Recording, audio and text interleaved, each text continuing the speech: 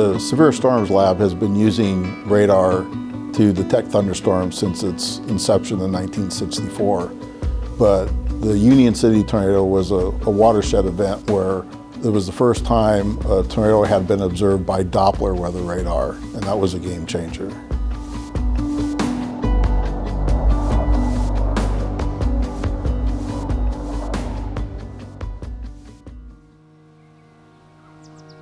With our Norman Doppler radar that became operational in 1971, we started looking at tornadic storms.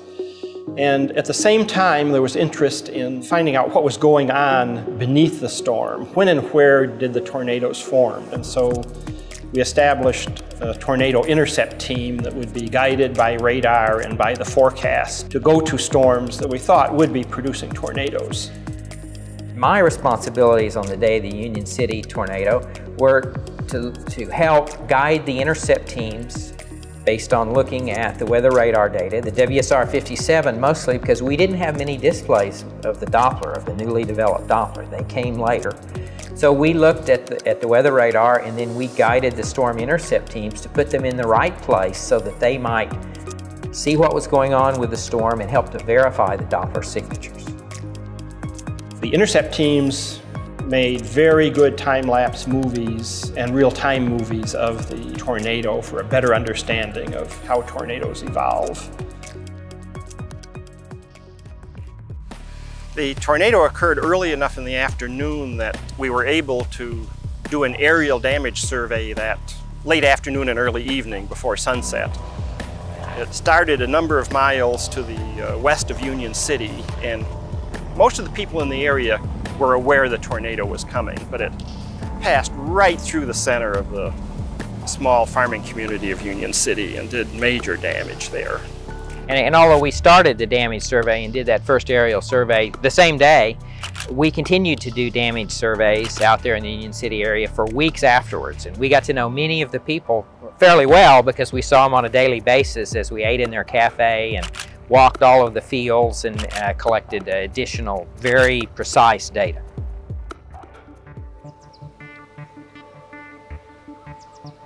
It wasn't an immediate discovery. We saw the data a few months after it was collected, and we began to see these strange signatures probably 6 months after the data was collected.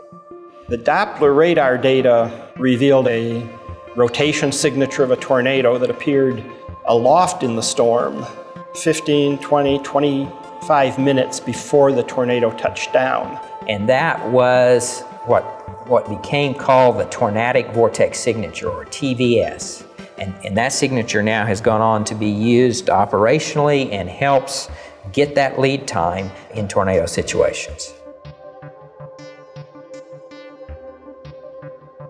The data collection at Union City and then some other events like it that followed, and the further development of Doppler and the displays all suggested that the operational capability was important and could be used. That led to testing something called the Joint Doppler Operational Project in the late 70s.